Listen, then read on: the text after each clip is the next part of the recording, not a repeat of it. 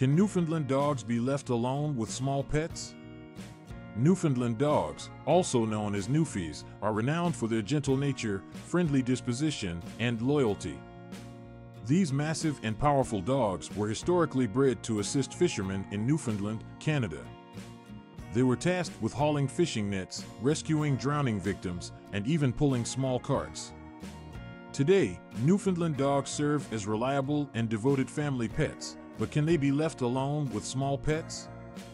When considering introducing a Newfoundland dog into a household that already has small pets, such as cats or rabbits, it is essential to evaluate the individual temperament of the dog and take certain precautionary measures.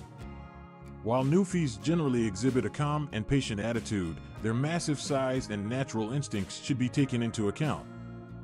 One important aspect to consider is the history and training of the Newfoundland dog. These dogs have been bred for generations to work alongside humans and possess impressive intelligence.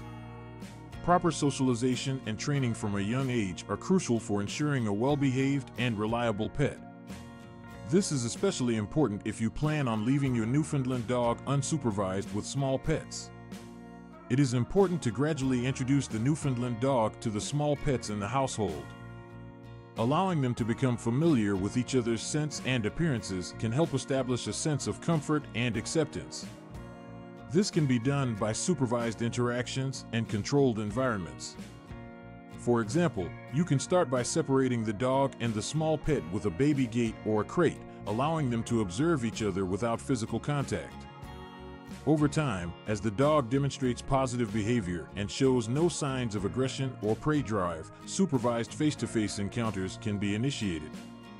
However, it is important to note that the potential predator-prey relationship between a Newfoundland dog and small pets cannot be completely ignored. Despite their gentle nature, Newfies belong to the working group of dogs, which means they possess some instinctual behaviors that might not align well with small pets. Newfoundland dogs have a natural inclination to retrieve objects, including small animals.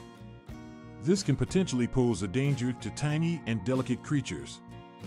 Another factor to consider is the size difference between the Newfoundland dog and small pets.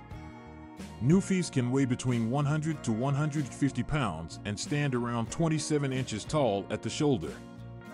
This massive size difference alone can be intimidating to small pets, potentially causing stress or anxiety. It is crucial to monitor interactions closely and intervene if any signs of discomfort arise. The temperament of the small pets also plays a role in determining whether they can be left alone with a Newfoundland dog. If the small pet is easily frightened, anxious, or lacks the ability to defend itself, it might not be appropriate to leave them unattended. It's important to prioritize the safety and well-being of all animals involved. In conclusion, whether Newfoundland dogs can be left alone with small pets depends on various factors, including the individual temperament of the dog, their training and socialization, and the behavior and size of the small pets. It is always recommended to exercise caution and assess the compatibility between the animals before allowing them to be together unsupervised.